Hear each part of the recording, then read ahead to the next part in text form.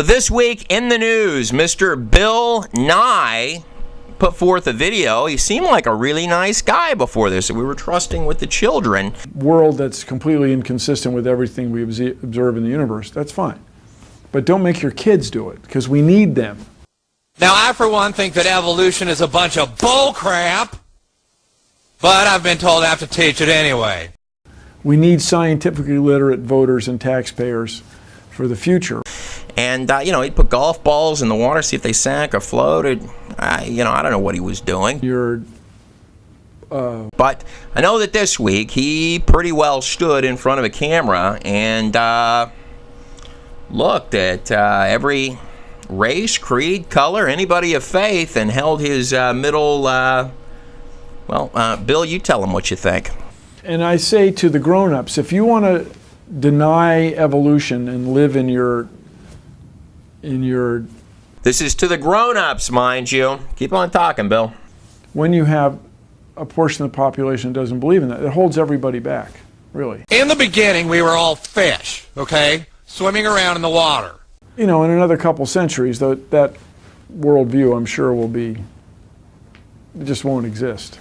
And then one day, a retard baby fish crawled out of the ocean with its mutant fish hands. Really, why not? Your world just becomes fantastically complicated when you don't believe in evolution. And then that had a retard baby, which was a monkey fish frog. We need people that can, we need engineers that can build stuff, solve problems. So basically what he's saying is that all of you folks out there of faith, because we certainly didn't have engineers and stuff before this point, as he so aptly put. Thank you, sir, Bill, for expressing, because it certainly was not men and women of faith that had anything to do with this nation. Correct, sir? World that's completely inconsistent with everything we observe in the universe, that's fine. But don't make your kids do it, because we need them. So there you go.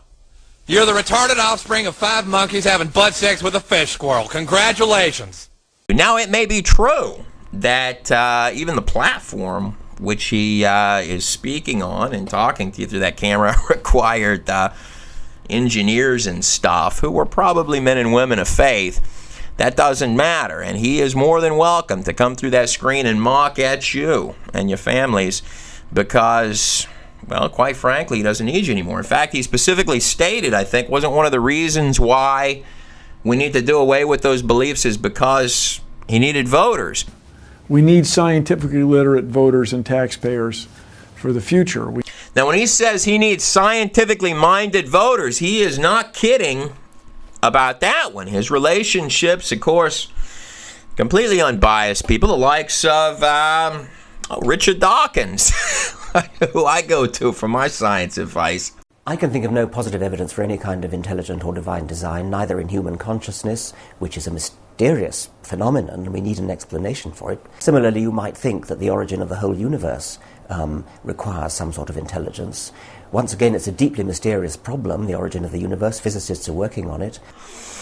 Or Bill Maher. Just because I wish for the demise of an organization that I think is entirely destructive to the human race, that doesn't make me a bigot. In fact, I've got Richard Dawkins. Richard, if you're there, can you tell you're a very serious man when it comes to science, and certainly nothing you say could be taken as a joke.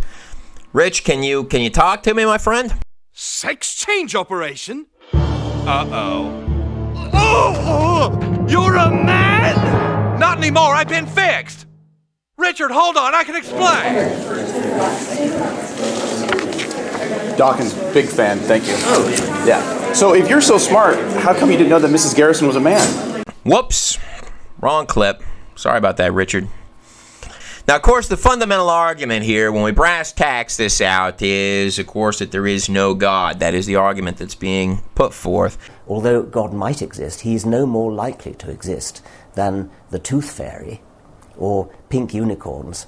So, once in a while I get people that that claim they don't believe in evolution. Well, Bill, that once in a while came today. So, walk me through it, my friend. What is your science that tells me there is no God? Set me straight. Really? Evolution is the fundamental idea in all of life science, in all of biology. Now, Bill, you were saying that it was the life sciences, right, which disprove, they blow the whole God idea right out of the water, correct? Now, when you say life sciences, would it extend to include, I don't know, cells? This is just a part of a cell, my friend. You know what the funny thing is that even my advertising has got more content than the entire video that you did today. But nevertheless, let's go through it, man, just for a minute or two here, because I could keep going on and on. Cells are more complex than cities. Every part of this thing here is more sophisticated in its simplest pieces than the most complex technologies ever created by man. That's how complex this thing is. And it can duplicate itself in under half an hour. These are what make up the matrix of the human construct. Your human body? Yeah, buddy. It's made of a whole bunch of these things. Little bitty machines all running loose. And the fabric of these things, mind you, are made of little bitty particles, little bitty vibrations, right? All of this is, well, you could view it as like a vibration, right? Which makes the matrix of the material world, which requires more than 3 dimensions, correct? If I'm understanding sciences, how many dimensions does it take? 11? 13? An infinite amount? And the problem gets worse, Bill. It really does, because a single cell, even if you started with one, let's say evolutionary theory, you'd at bare minimum, we were brainstorming on how evolution could even work. As stated by Darwin, you would have to concede that it cannot function under those terms. And one of the next larger problems with it is that everything here is symbiotic. Everything here really is connected to everything else. This exemplifies itself the most desperately in these cellular worlds because it needs all of those parts to function. Just like you would be missing your arms or your legs, you don't have extra parts that are mutating to become other things. Correct, sir? Everything here somehow magically fits together like perfect gloves, just like you see in that cell. It almost looks like Fantasia out of Walt Disney. All of these parts zipping around, and they somehow magically know how to do exactly the jobs that they got to do, right? And that cell is dependent on other cells, right? It's all symbiotic, and pretty soon you realize that all of it is dependent on all of it, meaning that it can't come to be in a piecemeal fashion. I've actually been working on that with some guys to see if there's even a possible, feasible way for that part. I mean, evolution fails in a lot of areas, which I'm going to walk you through, and some stuff I got coming out in the future. But we were curious, even if it was possible, to demonstrate a part of it could work. And I would be real interested if you've got somebody, you know somebody that can show how that part of it would work. I'd love to take a look at it. I could keep going on that one, man, but it's only going to get worse for you. I mean, here are these ancient dinosaur bones or fossils. Here is radioactivity. Here are distant stars that are just like our star, but that are at a different point in their life cycle. So run me through this, Bill. You saw some dinosaur bones, and you think you saw some distant stars up there. I wish you would have brought this up earlier, Bill. I mean, I'm pretty certain that blows the whole God thing right out of the water. My Lord, man. But the evidence is all important. I mean, Einstein's predictions fit in with observed fact and with a whole body of theory. That's right, Dawkins. You're on it today, man. Evidence is important. In fact, I got a book coming out in December. Well, I'm hoping it'll come out in December called The Theory of Everything. It'll take you step by step through a bunch of this stuff. Got to make it extra simple for guys like Bill. I mean, you hand it to some kids, and it's like the safety lock on a cigarette lighter. I mean, some 10-year-olds, and they'll be out roasting marshmallows in the middle of a storm and selling roasted jackrabbits. I hand it to you guys and be scared you'd be out there clicking the thing and freeze to death in the snow. Anyhow, what Einstein said, let me quote him back to you, in consideration of the cosmos, which I, with my limited human mind, am able to perceive, this is Albert Einstein, yet there are those who say there is no God. That'd be you, Dawkins. What makes me really angry is when they quote me in support of such views. That's what Albert Einstein said, and you just quoted him. You quote him a lot, man. I'll give you the last clip, Dawkins. You're a man? Not anymore, I've been fixed. Richard, hold on, I can explain. Special thanks to Richard Dawkins for being such a good sport. Tuck some clips in the back of this video about the Theory of Everything, coming on both book and DVD. Hopefully, it will be out in December of 2012. Book Thieves is available. The true story of the time when I committed a safe robbery on the television pastor Mike Murdoch in 1999. Grand testament to the fact that people can change. What? Don't look at me like that, like you're a perfect angel. Tuck some clips in the back of this video about that embarrassing time period in my life and the safe robbery of the television pastor, as well as, if you look down there on the bottom of your screen, that little logo, Nutshell News. If you're a writer or a blogger, somebody that just likes posting stuff online, go over to that website and click the Submit Content button, become a writer for Nutshell News. Whew. Thanks for coming with me on that ride, guys. Here's your clips. This is Trey Smith of the God in a Nutshell Project. If you thought that video was good, you may want to subscribe to this channel. Tucked a couple of clips in the back of this video. I think you're going to like them. Papa. I'd like to show you this. This is the Theory of Everything. It's actually the cover for the book that's going to come out. This will be the next one. Taos will not be the next one out. It'll be this book here, and every page of this thing, called The Theory of Everything, high definition graphics, just beautifully laid out. I mean, not only would it look great on a coffee table, but it's actually, just like all my stuff, it's got some twists in there. Now, according to thermodynamics and physics, by any natural cause, this whole place should be one enormous superposition of randomness and nothing definite ever happening. Yet it's completely the reverse of that. I mean, this is so the reverse of that it's almost like the universe itself is this enormous Swiss watch of mechanics that you really don't even understand, only the tip of the iceberg of.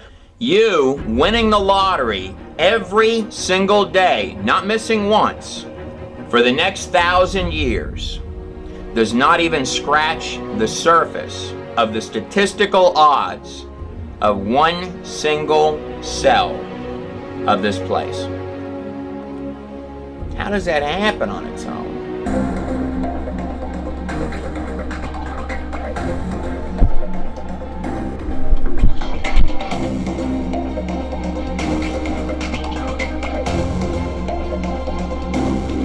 Now this gets more intense. This whole place is made of little bitty machines all doing things. The receptors send messenger molecules to the enzymes and organelles crowding the cell.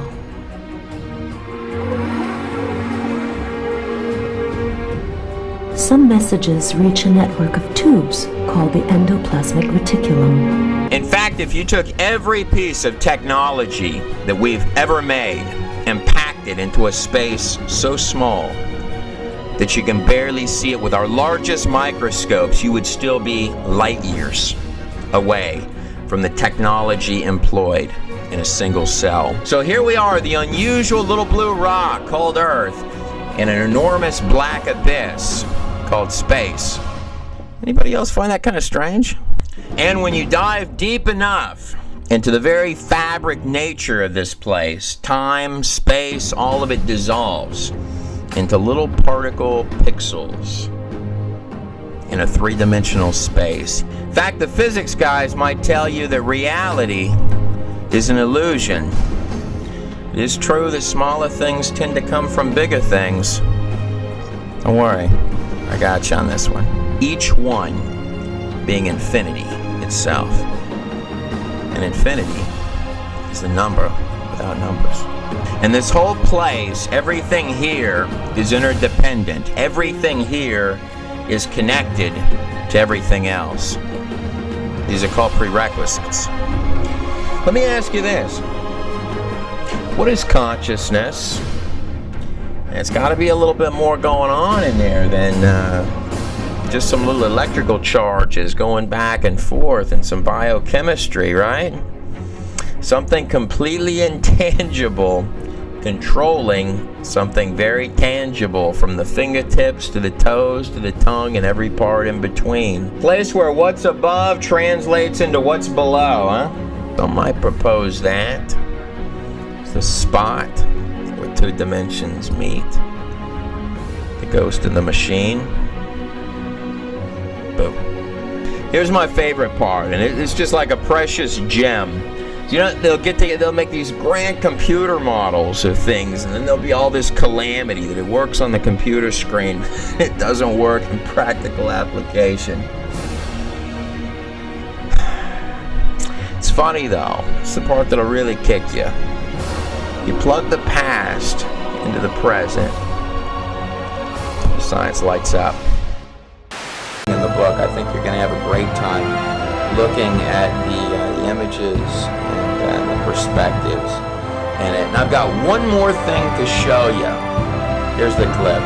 I was able to buy a beautiful Cessna Citation jet cash. A few months later, bought another jet worth 3 times what that one was. A little bit later, bought a third jet. Bought them all 3. Now that's Mike Murdoch, roughly $25 million a year guy and scheming buddy of Benny Hinn. I want to love and be loved. Now this isn't all just jet planes and really hot-looking women. I've been single 30 years. God himself it's not good for men to be says, alone. I am not enough for Adam. He needs a woman. God doesn't mind you experimenting and exploring. He understands that. The Bible said he knew we were but flesh. Let me assure you, none of us are units. This is a look at what his home looks like. Now this is the exact spot on the mansion property where I smashed a Cadillac through Mike Murdoch's gate in 1999. I want you to become a faith partner. This is 12 months. 12 months. I'm not talking about just sending a little extra check. Mike Murdoch was the darkest dude with his own empire that I ever met in my whole life. I'm talking about you entering into a covenant. A covenant for 12 months. Give God 4 seasons. It was at the moment of that safe robbery that everything changed in my life forever. But to even get to this place called Hacienda de Paz, the house you see on your screen there, you've got to know where it is. It's buried in trees and these willows. You've got to go down this kind of very private, secluded road over an English style, this little sort of English style bridge looking thing, and make it to this very large gate. So here we are at the most pristine Christian school on the planet Earth. The days start blending with nights because of all the nightclubs and sometimes enough narcotics to kill a horse. Jason's working at a topless bar. It got intense. Say that again. The only thing that pleasures God is the $1,000. I want you to become a faith partner. This is 12 months. 12 months. Just call us and say you can expect my seed of 1,000.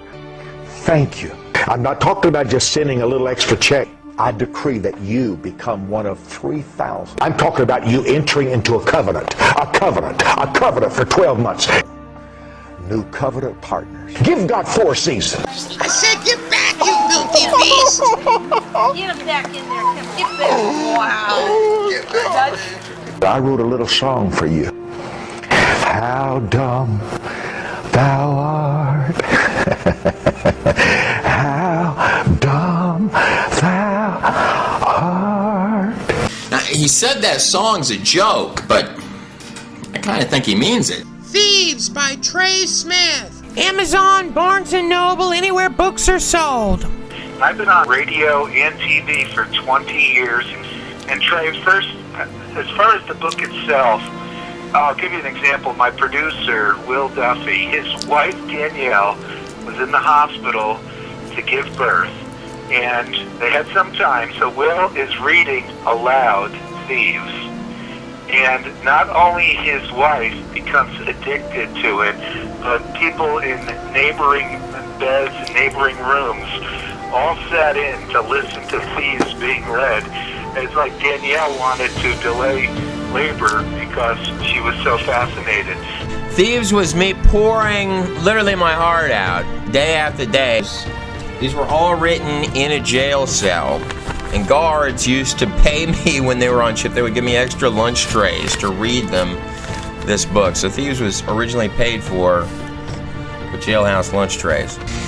And then, after the safe robbery, when I'm on the run from a television pastor in Mexico, it really kicks into high octane. Sometimes I would just stop and say to myself, there's not a lot of really great ways for any of this to end. Crazy as it seems, though, it did all end well. I promise. Thank God for that. I'm pretty certain that you're not going to find anything like this anywhere. God spoke to me a few minutes ago. There's someone who has back tithe, and you have never been caught up. It may be a house you sold or some land, and this is the season to write the seed. And bless me beyond my wildest dreams. Okay, Trey Smith Thieves, I'm getting a copy. Okay, enough. I wanted to tack a note onto the end of this video and state to you that that book, Thieves, from start to finish, no matter how fun it might be to read, does not in any way represent who I am today. And more than that, I've not only asked forgiveness in my own heart, but from a great many parties who are in that book and who are not in that book that I needed to ask for forgiveness from.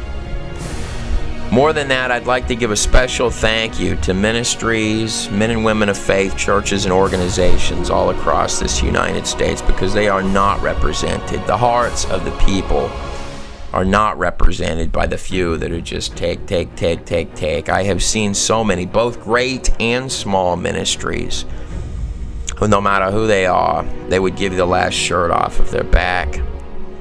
And I want to thank them. I'm Trey Smith. God bless every one of you.